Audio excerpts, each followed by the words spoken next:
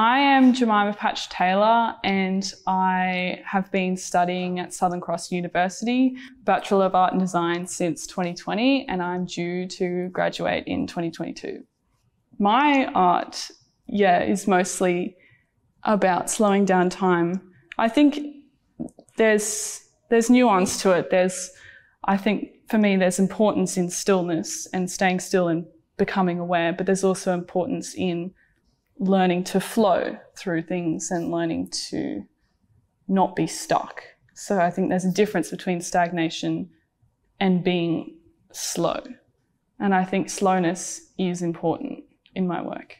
I'm going to make 30 paintings, so a 5x6 grid, and they're all A3 sized, and they're about, as well, moments in time and the flow of all those 30 different moments and portraits and landscapes of feelings. I love painting, but I also love animating as well. I fell in love with it when I first kind of figured it out, and I think it's called rotoscoping, where you trace over a certain video, and I use paint to construct the rest of the image. And it's so incredibly rewarding when you can see the movement build up.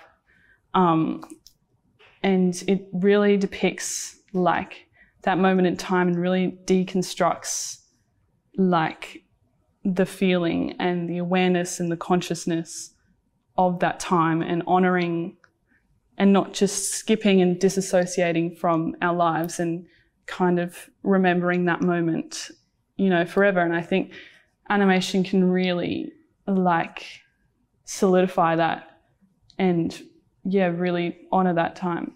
I really love Emily Imonson's work. I went to her talk in the Pierces Creek Hall, and I kind of was inspired when I saw her working in the room next to mine to really take my work further in the way that it's slightly more abstracted, like taking it away from straight realism to a more kind of impressionist or expressive quality.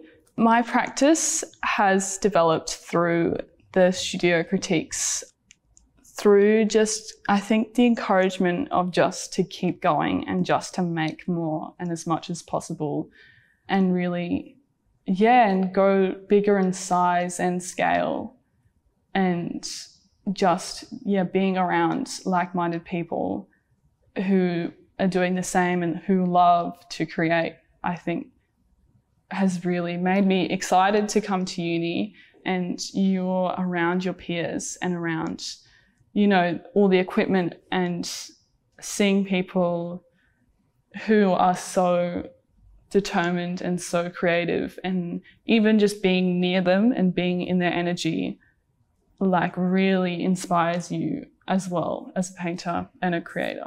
I think in third year, light bulb just clicked for me, and I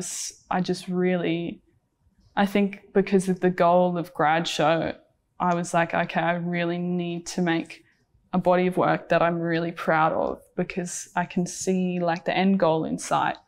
And I think that's what has given me that extra kick as well.